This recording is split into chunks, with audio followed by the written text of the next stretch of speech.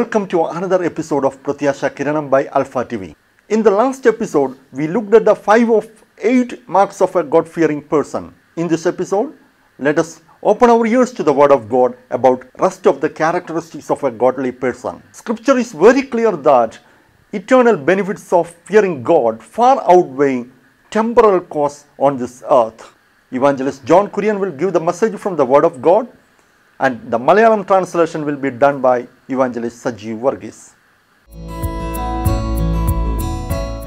എല്ലാ ബഹുമാനിയ പ്രേക്ഷകർക്കും alpha T V ഒരുക്കുന്ന പ്രത്യാശാകരണത്തിൻ്റെ പുതിയ എപ്പിസോഡിലേക്ക് ഹൃദ്യമായ സ്വാഗതം. ദൈവഭയം എന്ന വിഷയത്തെക്കുറിച്ചുള്ള നമ്മുടെ പഠനം തുടരുകയാണ്. ദൈവത്തെ ഭയപ്പെടുന്ന ഒരു വ്യക്തിയുടെ 8 പ്രത്യേകതകളിൽ ആദ്യത്തെ 5 പ്രത്യേകതകളാണ് കഴിഞ്ഞ എപ്പിസോഡിൽ പഠന വിധേയമാക്കിയത്. ഈ എപ്പിസോഡിൽ തുടർന്നുള്ള 3 പ്രത്യേകതകൾ കൂടി നമുക്ക് മനസ്സിലാക്കാം. ദൈവവചനം വളരെ വ്യക്തമായി നമ്മെ ബോധ്യപ്പെടുത്തുന്ന ഒരു യാഥാർത്ഥ്യം, ദൈവത്തിനു വേണ്ടി ജീവിക്കുന്ന ഒരു വ്യക്തിക്ക് ലഭിക്കുന്ന നിത്യമായ പ്രതിഫലങ്ങൾ, പ്രയോജനങ്ങൾ ഓർക്കുമ്പോൾ ഈ ഭൂമിയിൽ അതിനുവേണ്ടി നാം കൊടുക്കുന്ന വില വളരെ ചെറുതാണ്. സുവിശേഷകൻ ജോൺ കുര്യൻ സന്ദേശം നൽകുന്നു. മലയാളത്തിലേക്ക് പരിഭാഷപ്പെടുത്തുന്നത് Suviseshakan Message-Evg. A sixth mark of a man who fears God, ദൈവത്തെ ഭയപ്പെടുന്ന ഒരു വ്യക്തിയുടെ ആറാമത്തെ ലക്ഷണം, he will control his tongue and his conversation. തന്റെ നാവിനെയും തന്റെ വാക്കുകളെയും നിയന്ത്രിച്ച് ജീവിക്കുന്നവനായിരിക്കും. In James chapter 1, യാക്കോബിന്റെ ലേഖനം 1-ാം അധ്യായത്തിൽ James connects these two things. ഇത് യാക്കോബ് തമ്മിൽ ബന്ധപ്പെടുത്തുന്നതായിട്ട് നാം വായിക്കുന്നു. He connects godliness with our conversation.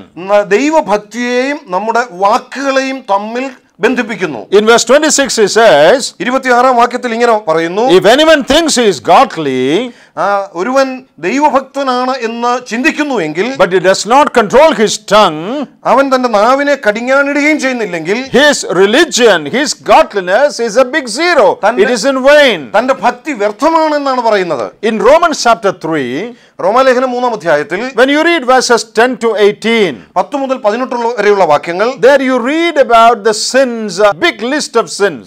അവിടെ പാപത്തിന്റെ ഒരു വലിയ പട്ടിക തന്നെ പറയുന്നുണ്ട്. And many of them are committed with their mouth. അവിടെ പറയുന്ന പല കാര്യങ്ങളും നിങ്ങൾ വായുകൊണ്ട് ചെയ്യുന്ന കാര്യങ്ങളാണ്. Their mouth, their throat, their tongue and all that.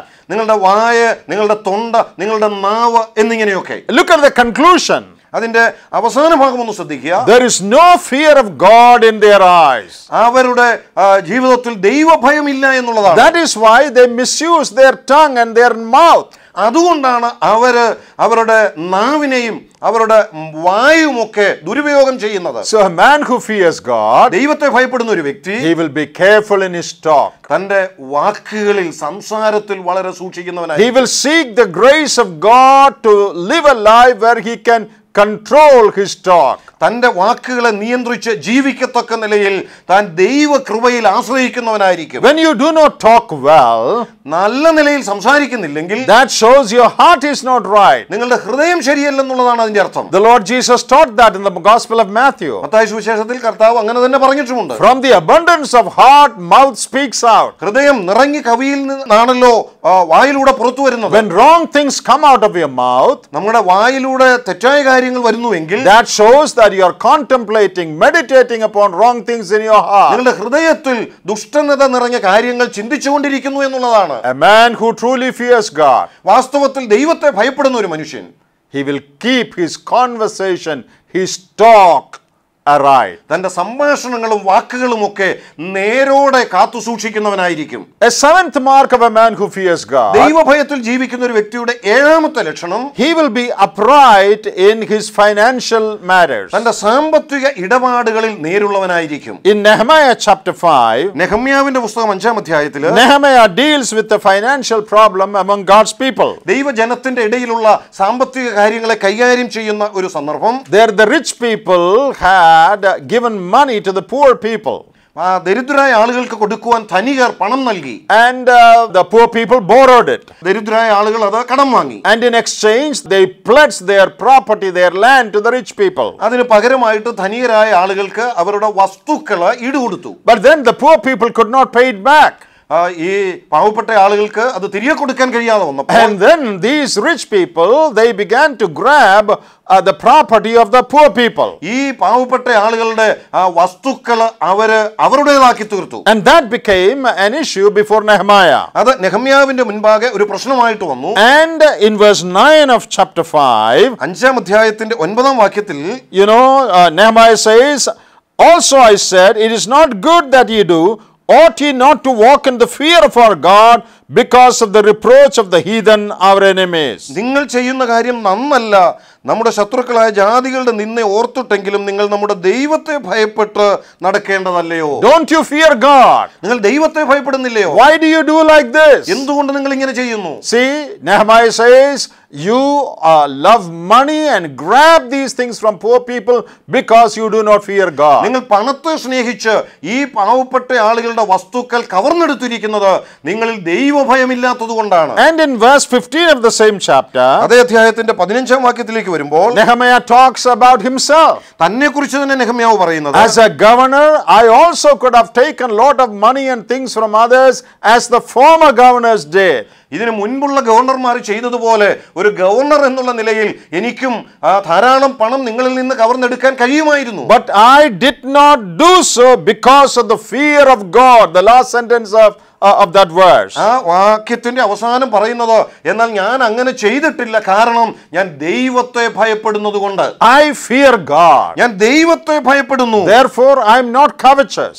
അതുകൊണ്ട് ഞാൻ കവർന്നെടുക്കുന്നില്ല. I am not grabbing money and things from people. ഞാൻ മറ്റുള്ളവരിൽ നിന്നൊന്നും കവർന്നെടുക്കുന്നില്ല. Now a principle is derived here. ഇവിടെ ഒരു പ്രമാണം നമുക്ക് കിട്ടുന്നത്, a man who fears God, ദൈവത്തെ ഭയപ്പെടുന്ന ഒരു മനുഷ്യൻ, is upright in his money matters. തന്റെ സാമ്പത്തിക കാര്യങ്ങളിൽ നേരുള്ളവനായിരിക്കും. He doesn't go after money. He doesn't love money. അവൻ പണത്തെ സ്നേഹിച്ച് അതിന്റെ പിന്നാലെ പോകുന്നവനല്ല. He will be right and honest in all his dealings in relation to money. സാമ്പത്തിക കാര്യങ്ങളുടെ ഇടപാടുകളിൽ താൻ എപ്പോഴും നേരുള്ളവനും വിശ്വസ്തനുമായിരിക്കും.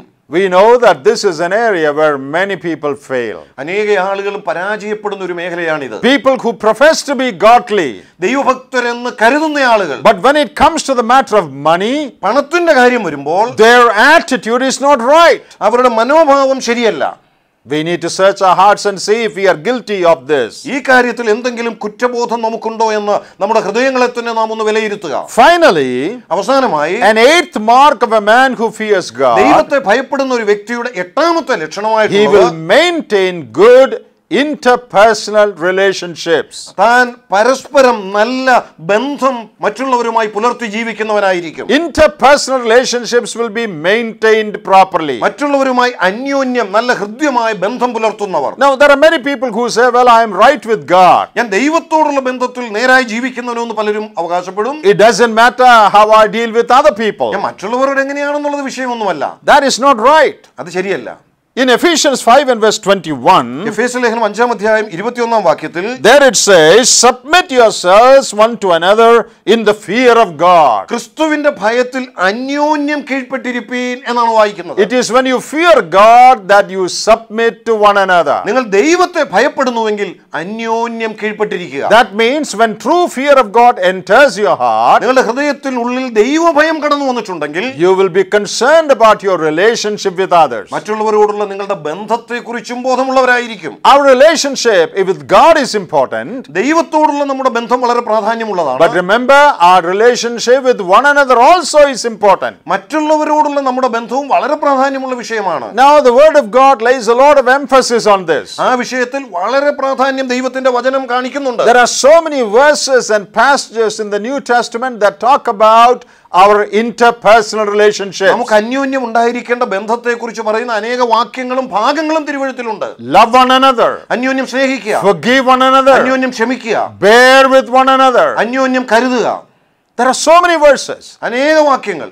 In that prayer that Jesus taught in Matthew chapter 6, Mathai സുവിശേഷം 6-ാം അധ്യായത്തിൽ കർത്താവ് പഠിപ്പിച്ച ആ പ്രാർത്ഥനയിൽ, that is known as the disciples' prayer, ശിഷ്യന്മാരുടെ പ്രാർത്ഥന എന്നാണ് അറിയപ്പെടുന്നത്. and in that prayer there are only 6 requests. 6 നിർദ്ദേശങ്ങളാണ് അവിടെ തന്നിട്ടുള്ളത്. 6 things you can pray for. 6 കാര്യങ്ങൾക്ക് വേണ്ടി നിങ്ങൾക്ക് പ്രാർത്ഥിക്കാം. And one of them has to do with interpersonal relationship. അതിലൊന്ന് നിങ്ങൾക്ക് അന്യോന്യം ഉണ്ടായിരിക്കേണ്ട ബന്ധത്തെക്കുറിച്ചുള്ളതാണ്. Forgive us our debts as we forgive our debtors. ഞങ്ങളുടെ കടക്കാരോട് ഞങ്ങൾ ക്ഷമിച്ചതുപോലെ ഞങ്ങളോട് ക്ഷമിക്കണമേ. You see, it is about forgiving one another. അന്യോന്യം ക്ഷമിക്കുന്ന കാര്യമാണ്.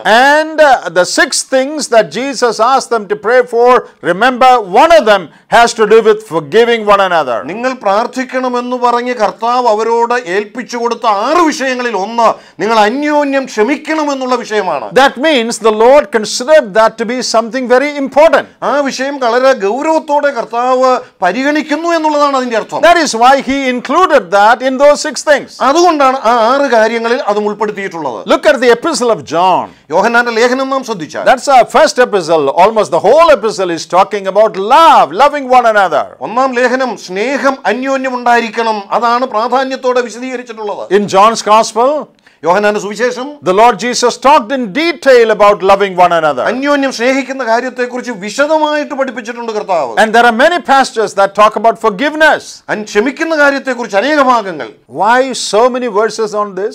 ഈ വിഷയത്തെക്കുറിച്ച് അനേക വാക്യങ്ങൾ എന്തിനാണ്? Why does the Spirit of God lay so much emphasis on this? ഈ വിഷയത്തിന് ഇത്രയേറെ പ്രാധാന്യം ദൈവാത്മാവ് കൊടുത്തിട്ടുള്ളത് എന്തിനാണ്? That is because God considers this to be important. ഇത് വളരെ പ്രാധാന്യമുള്ളതായി ദൈവം കാണുന്നു. And in the book of Romans we are told to maintain peace as far as possible with all men. എല്ലാവരോടും നമ്മൾ ആവോളം സമാധാനത്തോടെ മുൻപോട്ട് പോകുവാൻ നിർദ്ദേശം റോമാലേഖനത്തിൽ തന്നിട്ടുണ്ട്. That's a commandment. അതൊരു കൽപ്പനയാണ്. We need to maintain good relationships with everyone. എല്ലാവരോടും നല്ല ഹൃദ്യമായ ബന്ധത്തിൽ തുടരുക. There it says as far as possible. നമ്മൾ സാധ്യമാവോളം. What does that mean? എന്താ അതിന്റെ അർത്ഥം? That means I must do all I can to settle problems.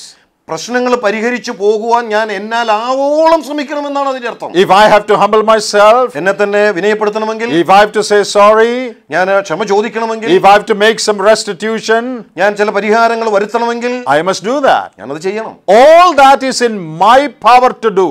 എന്നെ കൊണ്ട് ചെയ്യാൻ കഴിയുന്നത് മുഴുവൻ ഞാൻ ചെയ്യണം. Sometimes in spite of these efforts the problem may not get settled. എന്നാൽ നാം ഇങ്ങനെയുള്ള കാര്യങ്ങൾ നമ്മളാവോളം ചെയ്താലും ചിലപ്പോൾ പരിഹരിക്കാത്ത ചില കാര്യങ്ങൾ കാണും. Because the other party may refuse to accept what we say. നാം പറയുകയോ ചെയ്യുന്ന കാര്യങ്ങൾ നമ്മുടെ എതിർ പാർട്ടി അംഗീകരിച്ചെന്ന് വരത്തില്ല. They may not forgive us. നമ്മോട് ക്ഷമിച്ചെന്ന് വരത്തില്ല. And the problem continues. ആ പ്രശ്നം തുടരുക തന്നെ ചെയ്യും. Don't worry about that. അതേക്കുറിച്ച് ഭാരപ്പെടണ്ട. But from your side, നിങ്ങളുടെ ഭാഗത്തു നിന്ന് as far as it depends on you, നിങ്ങളാൽ കഴിയുന്നിടത്തോളം do everything possible to maintain good relationships. നല്ല ഹൃദ്യമായ ബന്ധം നിലനിർത്തുന്ന കാര്യത്തിൽ ആവോളം പരിശ്രമിക്കുക. This is again another area where many believers fail. അനേകരും പരാജയപ്പെടുന്ന മറ്റൊരു മേഖലയാണ് ഇത്. Is there anyone with whom you have a problem?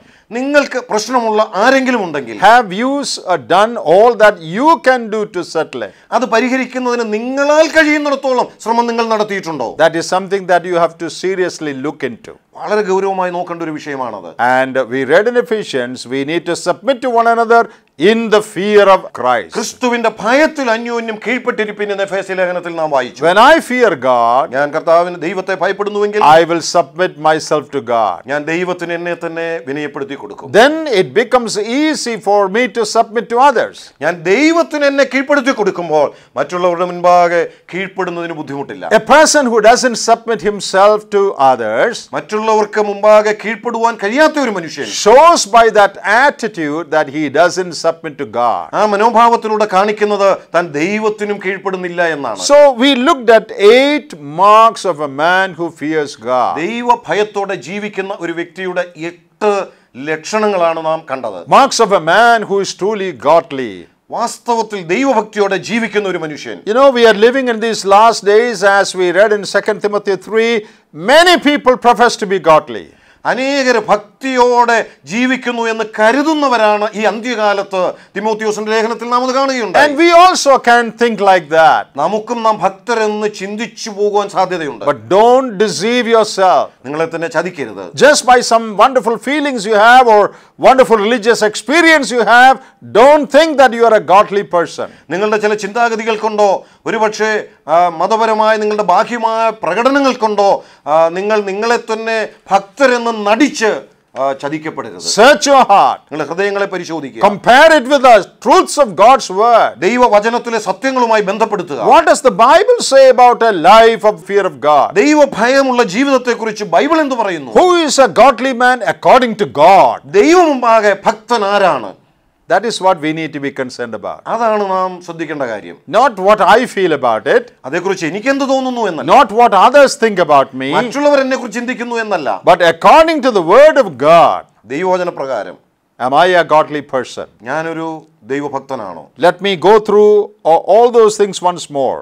ഞാൻ ആ കാര്യങ്ങളെല്ലാം ഒന്നെടുത്ത് പറയട്ടെ. The first mark. ഒന്നാമത്തെ അടയാളം. A man who fears God will walk before the face of God. ദൈവത്തെ ഭയപ്പെടുന്ന ഒരു വ്യക്തി ദൈവമുമ്പാകെ നടക്കുന്നവനായിരിക്കും. Number 2. 2. A man who fears God will obey God in his secret life. ദൈവഭയത്തോടെ ജീവിക്കുന്നവൻ തന്റെ രഹസ്യ ജീവിതത്തിലും ദൈവത്തെ അനുസരിക്കുന്നവനായിരിക്കും. Number 3. 3. A man who fears God will cleanse himself from all known sin and progress in practical holiness. ദൈവഭയത്തിൽ ജീവിക്കുന്ന ഒരു വ്യക്തി തന്റെ ജീവിതത്തിൽ തിരിച്ചറിയുവാൻ കഴിയുന്ന സകല തെറ്റുകളെയും കഴുകി വെടിപ്പാക്കി വിശുദ്ധിയിൽ തികഞ്ഞ് മുൻപോട്ട് പോകുന്നവനായിരിക്കും. A man who fears God. ദൈവഭയത്തിൽ ജീവിക്കുന്നവൻ. That's the fourth point. നാലാമത്തെ ആശയം. He will be one who maintains good relationships in his own home. തന്റെ സ്വന്തം ഭവനത്തിൽ മറ്റുള്ളവരുമായി നല്ല ബന്ധം നിലനിർത്തുന്നവനായിരിക്കും. Number 5. 5. A man who fears God will keep himself pure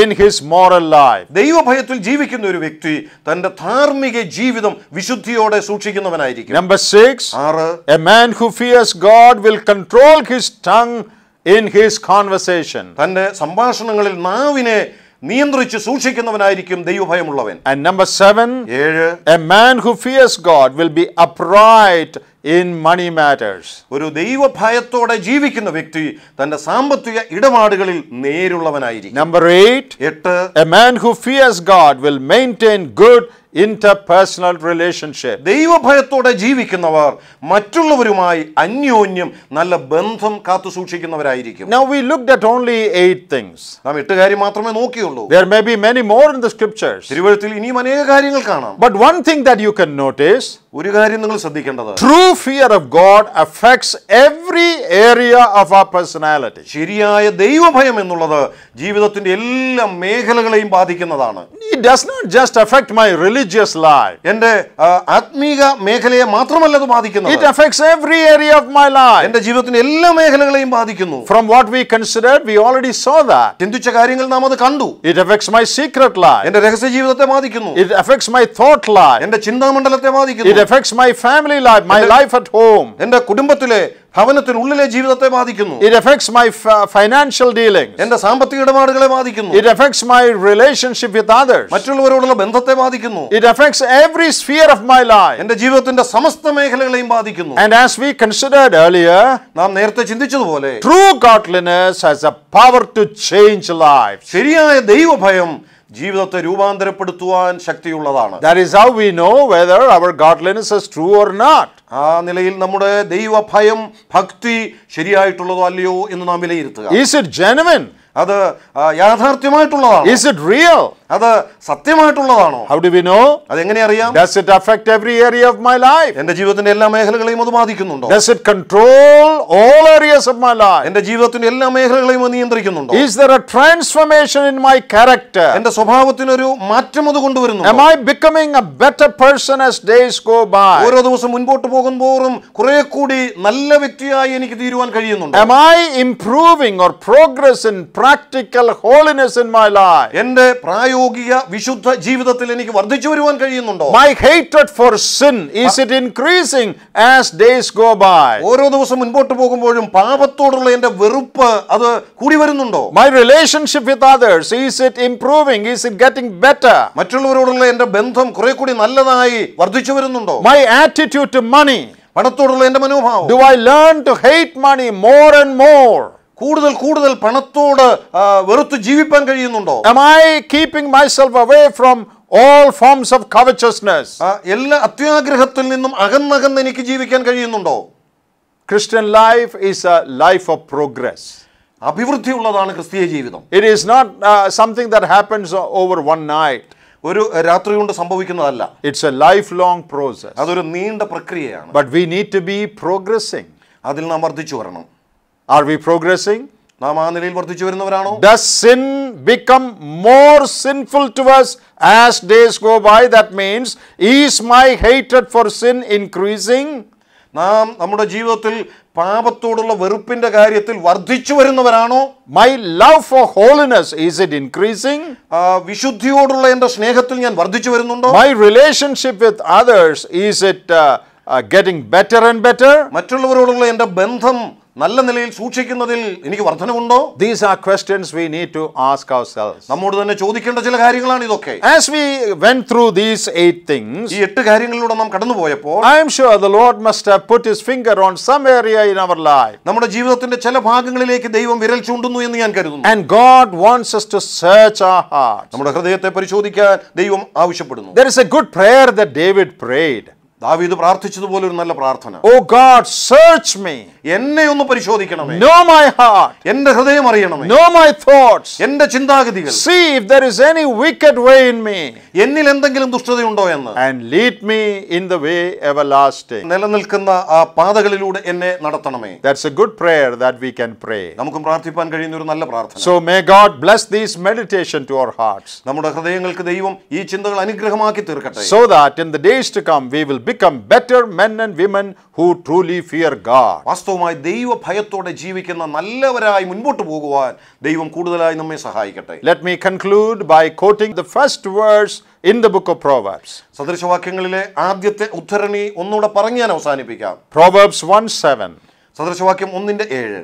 The fear of the Lord is the beginning of wisdom. യഹോവ ഭക്തി ജ്ഞാനത്തിന്റെ ആരംഭമാണ്. True wisdom comes in your life only when you fear God. ദൈവത്തെ ഭയപ്പെടുമ്പോഴാണ് ശരിയായ ജ്ഞാനം നിങ്ങളിൽ വരുന്നത്. Do you want to be a wise person? ഒരു ജ്ഞാനിയായിരിക്കാൻ ആഗ്രഹിക്കുന്നു? Do you want to make wise decisions in life? ജീവിതത്തിൽ ജ്ഞാനത്തോടെയുള്ള തീരുമാനങ്ങൾ എടുക്കാൻ ആഗ്രഹമുണ്ടോ? Then fear God. ദൈവത്തെ ഭയപ്പെടുക. And that will bring right sense of wisdom into your life. അത് നിങ്ങളുടെ ജീവിതത്തിൽ ശരിയായ ജ്ഞാനം വരുവാനിടയായി തീരും. And all the days of your life you can live in wisdom. അങ്ങനെ നിങ്ങളുടെ ജീവിതത്തിന്റെ എല്ലാ വഴികളിലും ജ്ഞാനത്തോടെ ജീവിപ്പാൻ കഴിയും. May God bless these words to you. ഇത് നിങ്ങൾക്ക് ദൈവം അനുഗ്രഹ കാരണമാക്കി തീർക്കട്ടെ.